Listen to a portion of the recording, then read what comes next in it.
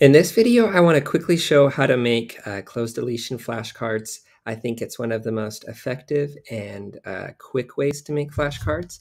So from your content, I just copied and pasted this text. And this is great, right? So this is about astrocytes. Everything's together. And then to make flashcards, so I was looking here.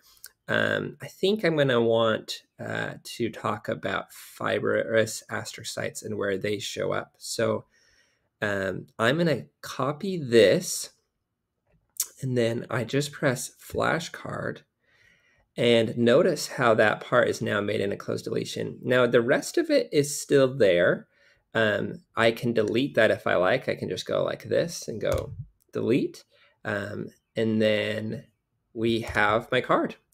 So, and that's going to hop right down into here, which is awesome. And notice how when I deleted that, that didn't actually delete my text here, which is nice. You can have all of your information right here, but your flashcards can be more specific.